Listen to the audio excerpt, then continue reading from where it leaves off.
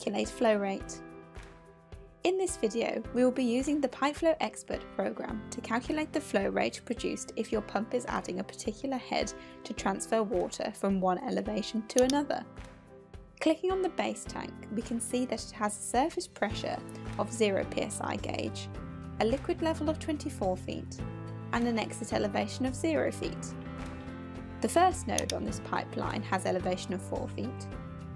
Nodes 2 and 3 have an elevation of 204 feet, and the second tank at the higher elevation has a surface pressure of 0 psi gauge, a liquid level of 9 feet, and an exit elevation of 280 feet.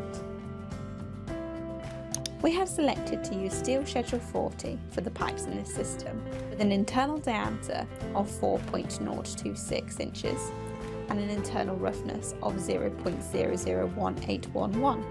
On the pipes in the system, there are various fittings displayed on the drawing by these symbols.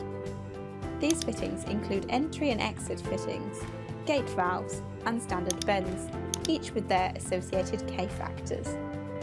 Looking at the pipe lengths in the system, pipe 1 is of length 4 feet, pipe 2 200 feet, pipe 3 974 feet, and pipe 4 has a length of 76 feet.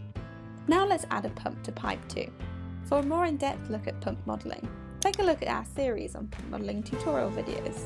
Clicking the pipe where you want to add the pump opens the pump data screen, where we can choose how to define the pump. The pump's elevation is always set to the elevation of the previous node, which we saw earlier to be 4 feet. In this case, we wish to find the flow rate in the system when our pump is adding a certain amount of head. We will define our pump to add a fixed head of 280 feet, and we want to know what flow rate this produces. Clicking Save Pump to Pipe will add the pump data to the pipe. Now click the Calculate button to solve this system. We are then given options to review the results drawing, the results sheets, or to create a PDF report. Selecting to view the drawing and hovering over pipe 2, we can see the defined fixed head of 280 feet, and the flow rate produced by this is 0.3132 feet cubed per second. If we choose to view the results table instead, this opens a spreadsheet-like window with multiple tabs to give you a comprehensive list of information.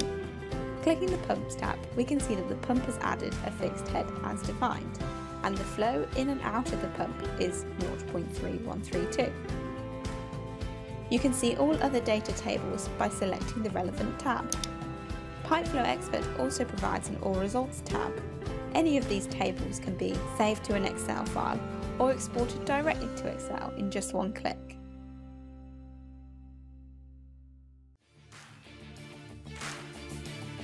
Download your free trial of PipeFlow Expert today at www.pipeflow.com.